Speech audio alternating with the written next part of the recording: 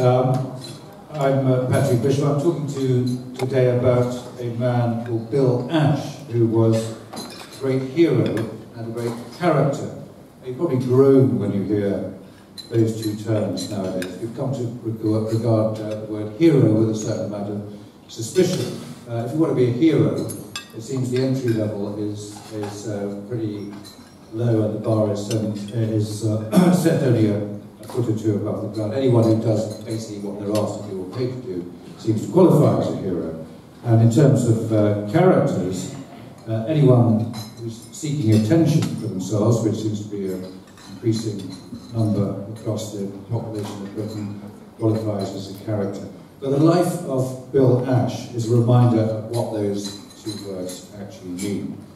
I never actually met Bill Ash. The first time I came across him was when he died, which was only last year at the age of 96. I read his obituary in the Telegraph, and all the other obituaries made the same point about it, which was that he was alleged to be the inspiration for the character of Virgil Hills, who was the American airman played by Steve McQueen in the great film The Great Escape. I'm sure you all remember Virgil Hills. He was this moody, leather-jacketed, rebellious character who spent a lot of time in the camp prison, hence his nickname, the Cooler King, which is the subtitle of my book about Bill. When he was there, he whiled away the hours bouncing his baseball against the concrete walls of the cell. And it was also, of course, the character of one of the great moments in the film when, almost at the point of freedom, he's on the border with Switzerland and he's stolen a German motorcycle and he tries to rev it up and flip it over the fence. Now, whenever Bill was asked about his resemblance to this character, he'd always sort of smile and say, no, I was an American, yes indeed I was in Star Trek 3, but I never rode a motorcycle, I never played baseball, and indeed I never took part in the Great Escape. I think this was actually an indication of his genuine modesty rather than the true facts, because if you actually look at it, it was quite possible that Bill could have been the foundation for that character. He was an extraordinarily determined escaper. He was in Sullivan with 3 at the same time as Paul Brickhill, the man who wrote the book The Great Escape, on which the film was made. But it wasn't Bill's style to seek the limelight or hog it. And he portrayed all his trials and tribulations during those years in various prison war camps as a long black comedy. Excuse me.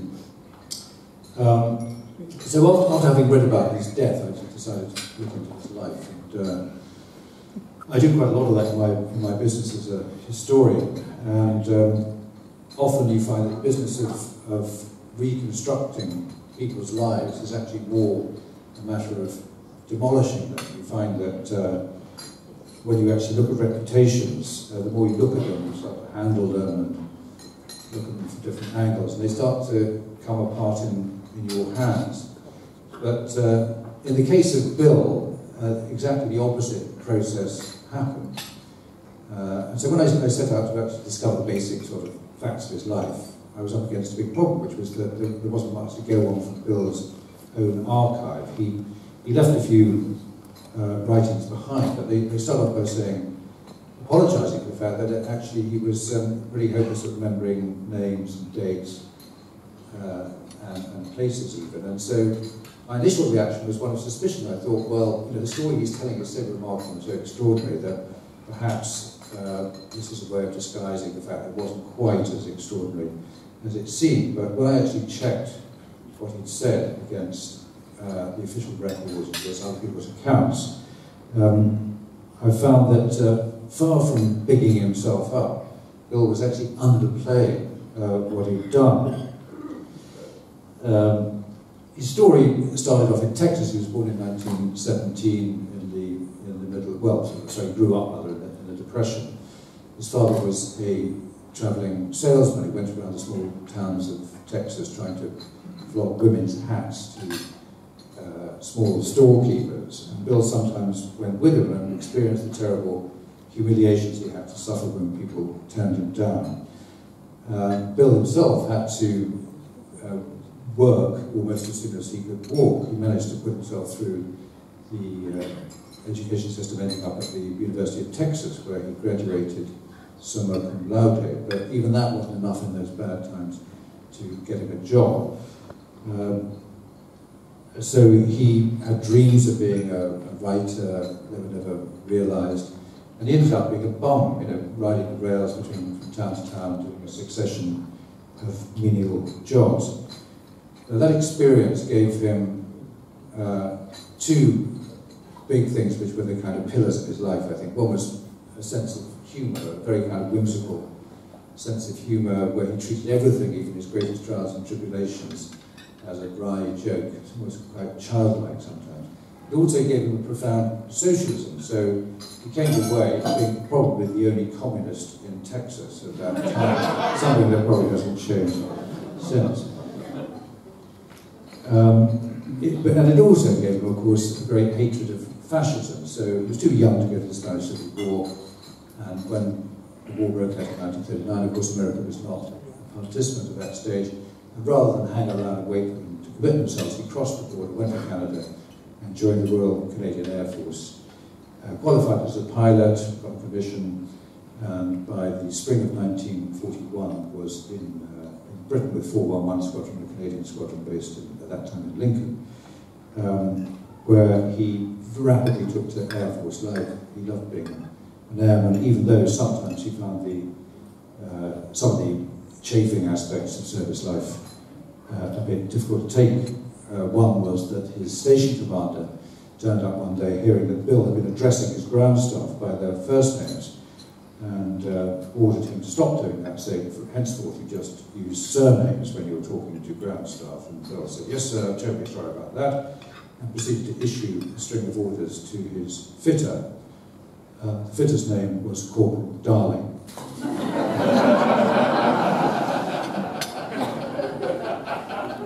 Bill's fighting career was short and not terribly glorious. He was shot down in March 1942 over the Pas-de-Calais, and was immediately survived the crash landing, which was quite an extraordinary thing in itself, and was immediately picked up by a local. He walked into the nearest house he came to, and a local woman took him in, issued him the civilian clothing, passed him into the local resistance réseau, who moved him up the line to Paris, where he spent a couple of weeks in the summer before neighbours betrayed the people who were sheltering him, and he was captured by the Gestapo, severely beaten, interrogated, and sentenced to death as a spy. He was saved by his old enemy, the Luftwaffe. A Luftwaffe officer came in and said, "This is our man, he's a pilot, and therefore he's our prisoner." And so Bill had his old enemies to thank for the fact that he was saved for a second time. He was sentenced to start at 3. And at this point, you would think that, having cheated death on a couple of occasions, you might actually decide enough was enough and keep your head down and try and have an easy life. But Bill didn't do that. He was obsessed with escaper. I mean, any opportunity that presented itself, whether it's opportunistic or whether it was a long, drawn-out affair that took weeks or months to realise, he took it, and from the very beginning to the very end, he was absolutely determined to escape.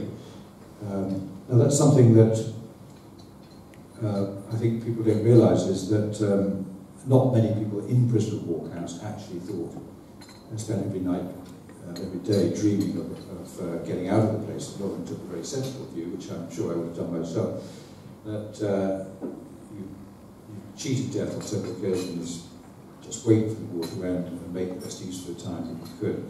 Bill was not of that mind at all. And you have to wonder why it was that he was determined to carry on taking all these risks over and over again. He was an articulate, intelligent man, Bill, but he was quite actually tongue-tied when it came to explaining why this should be. And I think there were, if you could boil it down to anything, it was two things. One, he had an absolutely an absolute inability to accept limitations on his own physical freedom. And the other was that he felt ashamed of the fact that he hadn't done more to inflict more damage on the German war machine. And this was a way, a small way, of fighting back against the enemy. He'd been doing that. I mean, something you realise when you're studying the whole business of escaping is that the risks that people like Bill took were large enough by our standards, but they were tiny compared with the standards of the people who are actually helping them, the French and the Poles, etc.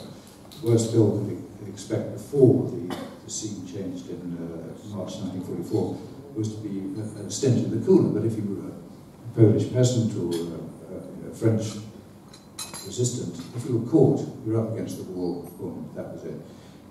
But he agonised about this after the war, but none of the people that helped him in his many escape attempts ever turned around to him and said, what we did was wrong, you should have thought it out differently. They accepted, what he accepted was that the enemy was so big and so obnoxious that the only thing you could do, if you wanted any kind of life, if you looked forward to any kind of future that had any meaning, was to fight by any means you had and to keep up the struggle, no matter how difficult it was, whatever the cost.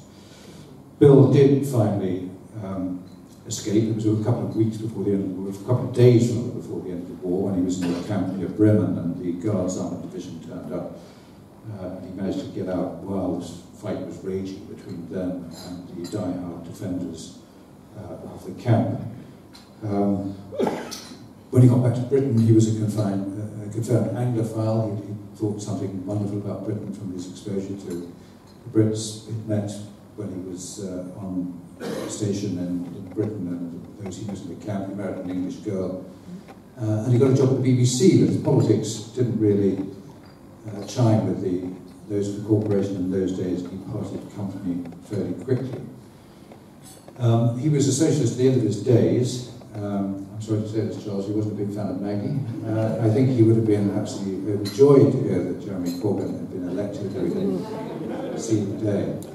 And his politics never actually cut across the way he lived his life. So one of his best friends was a chap called Paddy Barthrock, who was a great Battle of Britain pilot, a man who the term robustly right-wing doesn't really do justice, but they were great mates, and they would meet up at Paddy's flat, at Bill's flat, which Paddy was delighted to point out was in Moscow Road, for late night sessions and yarns and reminiscence. But you know, Bill was not a Stalinist. His view of what socialism meant was really based on what he had in his early days, his early upbringing, seeing the camaraderie of life on the rails as a hobo, and also life in the camps. And the question he always asked himself was, why is it that we can display this selflessness and this nobility in extremis in wartime conditions, and we can't